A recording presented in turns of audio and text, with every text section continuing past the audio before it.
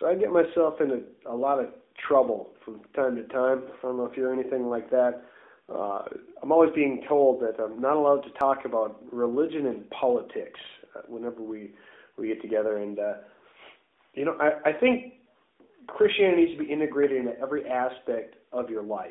If you're a Christian, if you're a believer, that doesn't just impact what you do on a Sunday morning. It impacts all of you, every decision you make, whether it's who you vote for, to whether or not, I suppose, you even obey the laws. I've been thinking about politics just a little bit. I'm not talking about politics, I guess, today. It's not a political message, but it does kind of have some application here.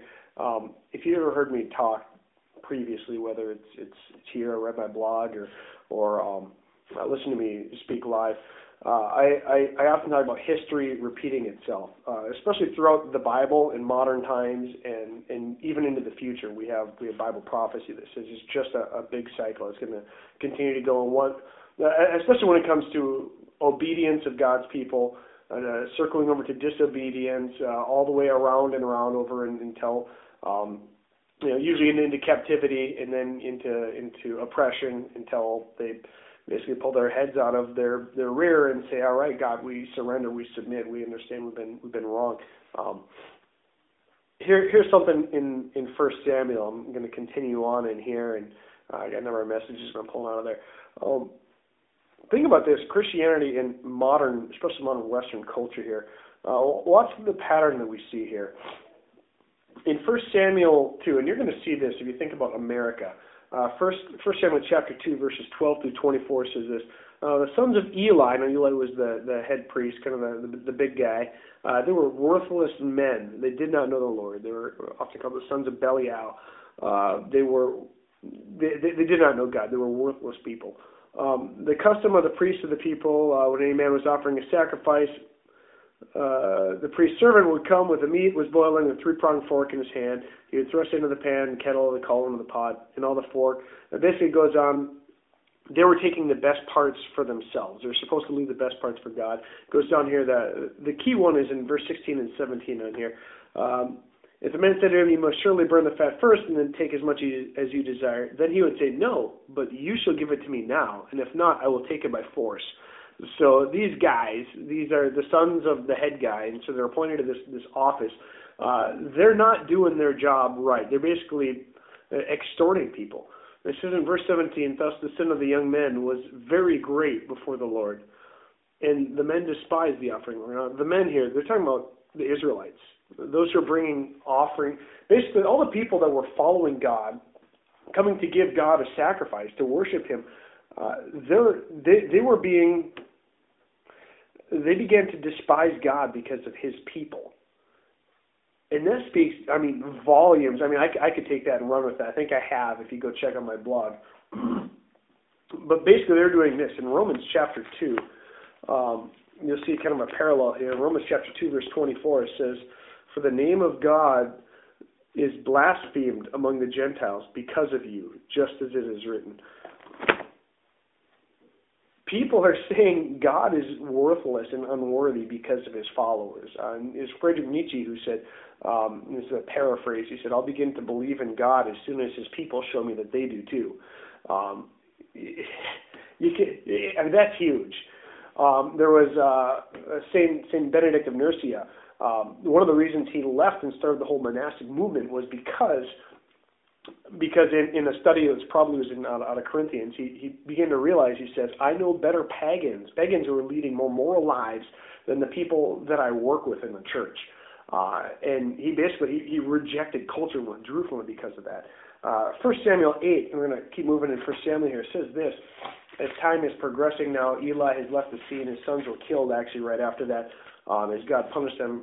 Chapter 8, verses 1 through 3, it says, and it came about when Samuel was old, and now Samuel had taken over, that he appointed his sons judge over Israel. Okay, same thing, right? We've got more sons taking over for dad, they have an office. Now the name of the first was Joel, the name of the second, Abijah, and they were judging in Beersheba. His sons, however, did not walk in his ways, but turned aside after dishonest gain and took bribes and perverted justice.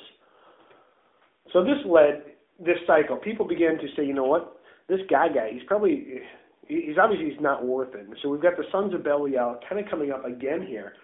And then the elders of Israel gathered around and came to Samuel at Ramah. And this is what happened. Now we're getting political. And they said to him, behold, you have grown old, and your sons do not walk in your ways. Now appoint a king for us to judge us like all the nations. They want to be like everybody else.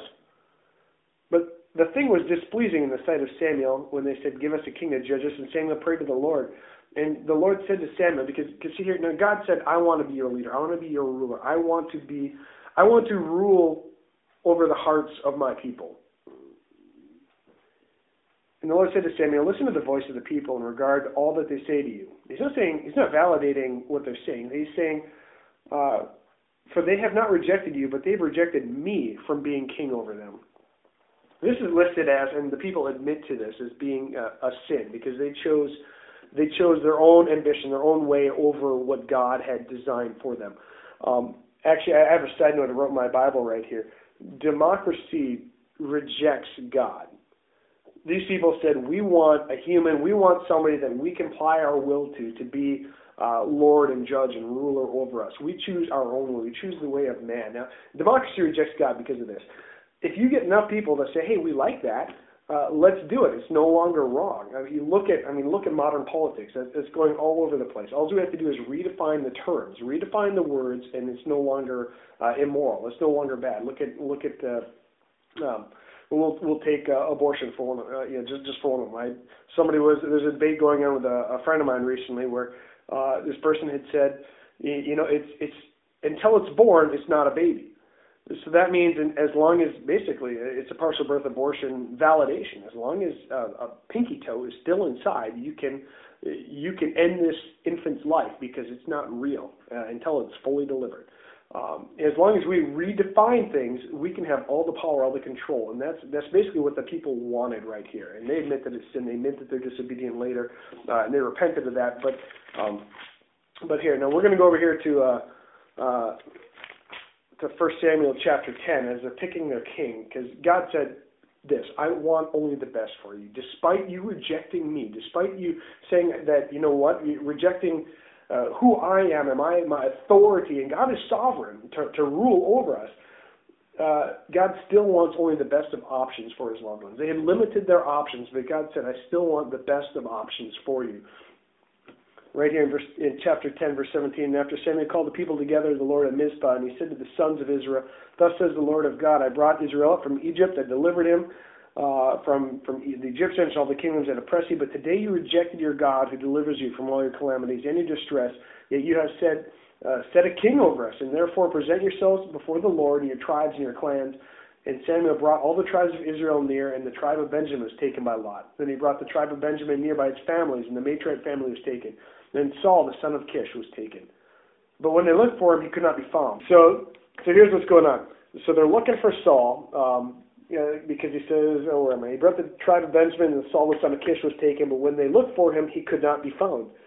Therefore they inquired further to the Lord, has a man come here yet? So the Lord said, behold, he was hiding himself by the baggage. So they ran and took him from there. And when he stood among the people, he was taller than any of the people from his shoulders upward. And Samuel said to all the Lord, do you see him whom the Lord has chosen? Surely there is none like him among all the people. And all the people shouted and said, long live the king. So this is good news for you. What it means is, like I said, is that God wants only the best. And you might have limited your options, but God still wants you to have the best of options. Now, those might even be hidden. You might have to look for them, to search them out.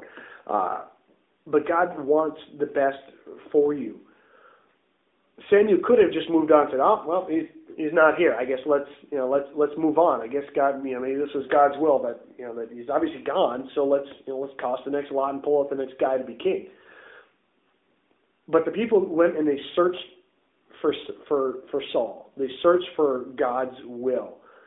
They searched for and waited for that best option to come to pass. God wants only the best for you, and I hope you have a great week, and I hope that helps you somehow.